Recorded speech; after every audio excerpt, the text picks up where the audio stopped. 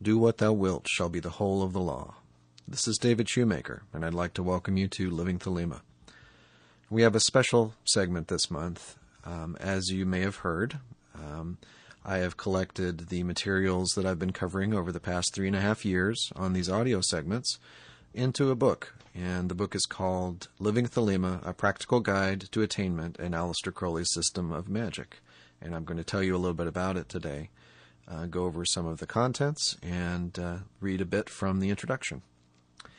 Now, while the book has as its core the material we've covered in these segments, I've also included a lot of additional material. There are quite a few diagrams that illustrate some of the finer points of Kabbalistic psychology, the methods and tools of AA, and the transformative processes associated with the tarot trumps on the path towards knowledge and conversation.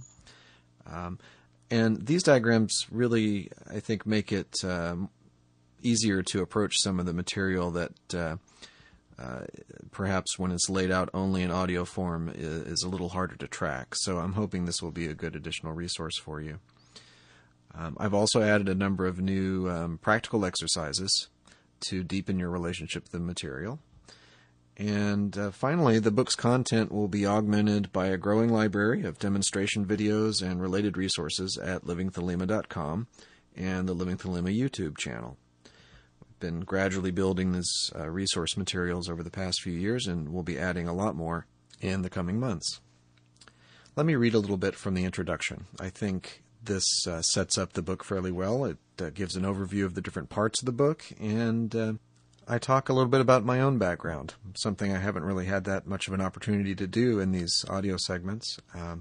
But I thought it would be appropriate and hopefully interesting for you to get a glimpse of where I came from and what brought me to the doorstep of Thelema many years ago. So, with that in mind, let me get started. Looking back over the past 20 years of my involvement with Thelema, I have often reflected on what exactly drew me to the great work. Life is simpler, at least superficially, without all the self-discipline required of initiates, and one can easily find a spiritual path with more cultural acceptance and societal support mechanisms. There's a church, mosque, ashram, New Age guru on practically every block in today's world, but I had a pretty tall order for any spiritual system. Give me wonder and mystery, but don't make me check my brain at the door. This spiritual and intellectual dilemma was more or less foreordained for me. My father was an atheist philosophy professor, while my mother was a musician and theologian from a deeply religious upbringing. I had to make sense of this somehow, to find a way to reconcile these divergent worldviews and appreciate the positive contributions each perspective had brought to my life. Luckily, my parents were both open-minded enough to give me space to find my own answers. After graduating from college as a psychology major, I set off for graduate school to become a psychotherapist. I learned all about the mainstream cognitive behavioral approaches to therapy, but the work of Carl Jung and other so-called depth psychologists was always tugging at my sleeve.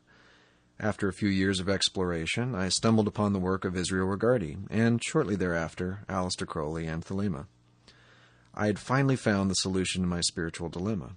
Here was a path of passion, devotion, mystery, and transcendence, yet it was to be executed with scientific rigor and a healthy dose of skepticism. The method of science, the aim of religion. Here I could unify the best parts of the divergent perspectives my parents had shown to me into a coherent whole, and forge a path uniquely my own. I immediately set about contacting all the Thelemic groups I could find in those pre-internet days, and in the fall of 1993, my journey into initiation formally began. I joined Ordo Templi Orientis, and I committed myself to the student path of AA. Before long, I found myself in the position of assisting in the training of more junior initiates, reviewing their assignments, teaching and testing them on various magical techniques, and evaluating their diaries. I moved to California and began to work under the direct tutelage of Phyllis Seckler, Sora Merrill. Within a few months, I had advanced to various administrative positions in the orders with which I was working, and was spending about as much time with my magical pursuits as my day job. I've seen several generations of students succeed and fail. I've seen entire magical orders come and go. I've consulted with students on the mechanics of ritual as well as the triumphs and tragedies of their personal lives. In writing this book, it is my hope that I can communicate the insights I've gained over the past 20 years as I've witnessed the day-to-day strivings of modern magical aspirants.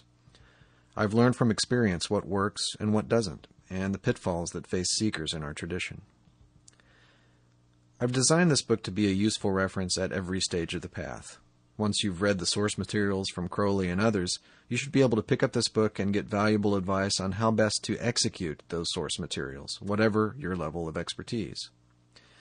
Beginning students can learn how to get the most out of basic rituals like Liber Resh, pentagram and hexagram rituals, and so on, and how to understand concepts like the true will. While intermediate and advanced magicians can get helpful advice on pursuing the deeper work of AA, and discover ways to enrich their existing practice with new perspectives on the foundational materials. How to use the book. This book is not intended to be a comprehensive survey of all the concepts and practices of the Thelemic path of attainment. Rather, I have chosen those topics where I felt there was the greatest need for practical commentary, and where I could offer a unique perspective on the material. I certainly have no illusions that my take on all these topics is the best or the only way to think about them. Accordingly, I encourage you to approach everything in this book with your critical thinking skills fully engaged and with an attitude of balanced skepticism. I have included performance notes and other comments concerning a few of the basic rituals you are likely to encounter in your magical path. While some minimal ritual outlines are provided, I have elected to emphasize the various experiential aspects of ritual performance rather than focusing primarily on the mechanics of the ritual. As with much of the rest of this book, my aim is to help you deepen your practice of these rituals, to give a greater context for their use, and to enhance the inner energetic patterns that make them come to life in your daily work.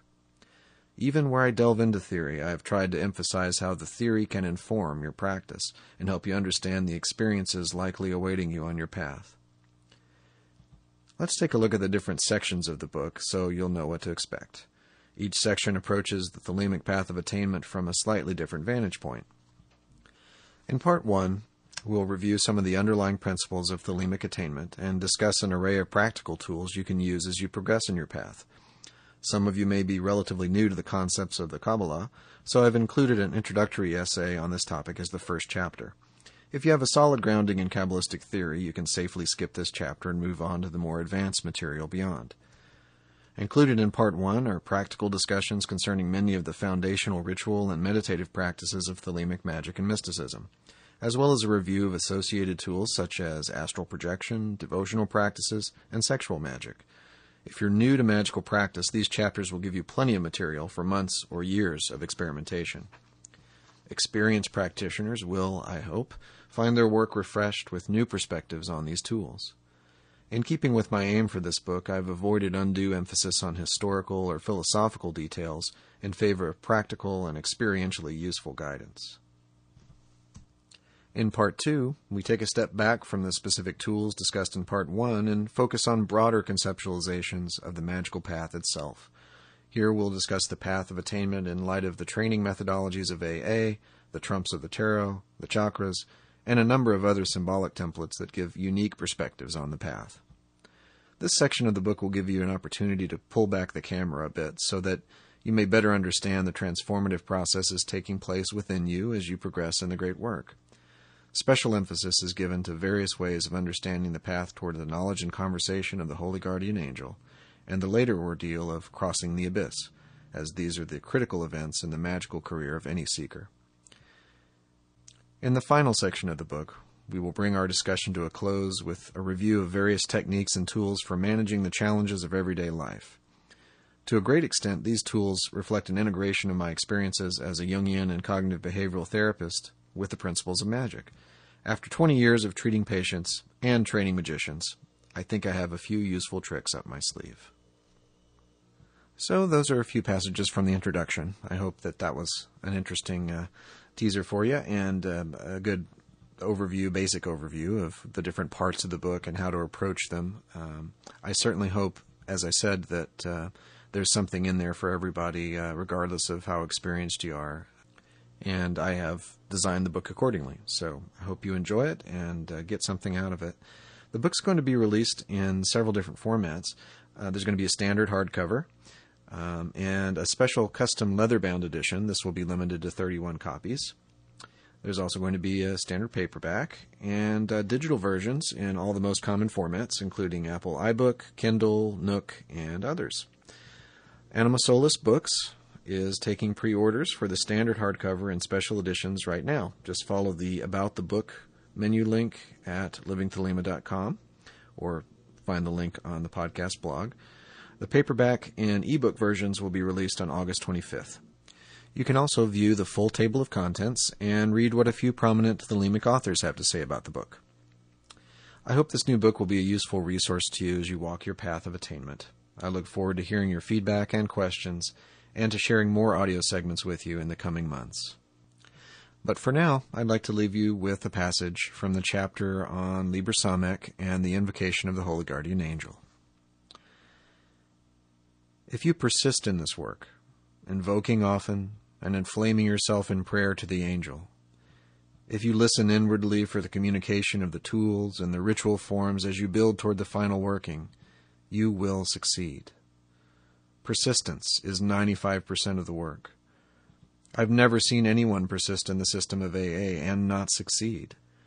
All of these so-called failures I've witnessed involved aspirants who quit doing the work one way or another. They stopped doing daily practices, gave up on the path, or succumbed to their egos and didn't follow the system as it is laid out. But not once have I ever seen someone persist in the work and fail. Never doubt yourself in this regard. Persist with intelligence, courage, and devotion, and you will attain. Love is the law, love under will.